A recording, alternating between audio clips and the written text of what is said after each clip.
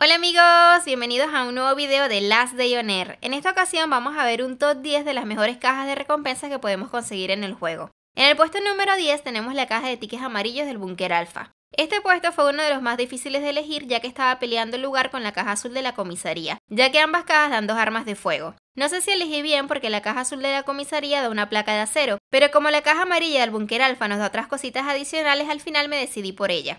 En el puesto número 9 tenemos la caja A del laboratorio de Génesis. En esta caja podemos encontrar 3 armas de fuego de las cuales podemos conseguir armas Génesis. Nos da un set completo de traje antirradiación, el cual no es muy útil, así que en ese aspecto es mejor la caja amarilla del búnker alfa. Sin embargo, nos da 50 chapas y estas células de energía que nos sirven para recargar un arma llamada resonador, por lo que considero que esta caja es superior a la anterior. En el puesto número 8 tenemos la caja del especialista del búnker alfa que reclamamos con un disquete. En esta caja a veces conseguiremos 3, 2 o un arma de fuego si tenemos muy mala suerte. También nos dará un traje completo, el cual puede ser táctico o SWAT si tenemos buena suerte. Lo que hace que en mi opinión esta caja sea superior a las anteriores es que tiene la posibilidad de darnos Vintores y Scar. Además de que siempre o casi siempre nos dará 2 super valiosos C4 para hacer saqueos. Por no mencionar que también nos da otros recursos interesantes como placas de acero, lingotes de cobre, bauxita, latas de aceite, entre otros. Otro detalle a mencionar es que aquí pudiesen llegar a salirnos planos para las armas.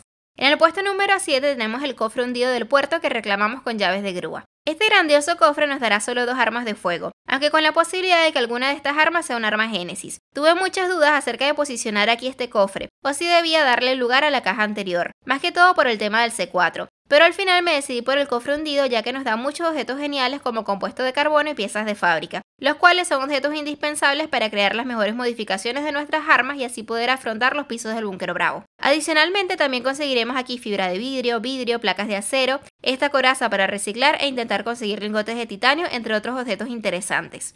Ahora en el puesto número 6 tenemos nuevamente la caja del especialista del búnker alfa en su versión infectada. No es un dato seguro, pero por lo que investigué parece ser que la versión infectada de esta caja es la única forma en la que podría darnos un lanzagranadas, por lo cual esta caja resulta extremadamente valiosa, especialmente si aprovechamos ese lanzagranadas para hacer oleadas de la comisaría. En el puesto número 5 tenemos la caja B del laboratorio de Génesis. Lo que hace que esta caja esté en esta posición es que nos asegura siempre 3 armas de fuego y un traje SWAT completo, teniendo la ventaja de que pueden darnos armas Génesis, así como también puede darnos cantidades variables de granadas, minas y células energéticas. En la posición número 4 tenemos la caja de tickets rojos del búnker alfa. Esta extraordinaria caja nos dará siempre 4 armas de fuego de forma segura, así como 2 trajes completos, los cuales a veces pueden ser 2 trajes tácticos, 2 trajes SWAT o un traje táctico y un traje SWAT. Adicionalmente a todos los otros recursos que pueden ver en la imagen. En el puesto número 3 tenemos la caja A+ del laboratorio de Génesis. Esta caja se puede conseguir haciendo el sector A1 y el sector A2 del laboratorio de Génesis en el modo protocolo, por lo que es una caja bastante difícil de conseguir. Nos da de forma fija 4 armas de fuego entre las cuales pueden haber armas Génesis. Adicionalmente siempre nos dará traje completo antirradiación de combate. Es un traje muy exclusivo y es superior al traje SWAT, ya que nos ofrece la misma protección que el traje SWAT, pero adicionalmente también nos proporciona protección contra la radiación. Por lo que la zona ideal para aprovechar este traje es el búnker bravo. Todo esto sumado al reanimador y algunos otros objetos valiosos es lo que hace que esta caja sea superior a la del búnker alfa, a pesar de que la del búnker alfa nos puede dar un set adicional de ropa. En la posición número 2 tenemos la caja morada de la comisaría. Esta caja nos dará de forma segura 4 armas de fuego y un traje SWAT completo. Lo que hace que esta caja sea superior a la caja anterior es que aquí conseguiremos siempre un plano morado de arma de fuego o de arma cuerpo a cuerpo, lo cual es extremadamente valioso y en mi opinión supera a todos los demás objetos extra que conseguiremos con la caja anterior.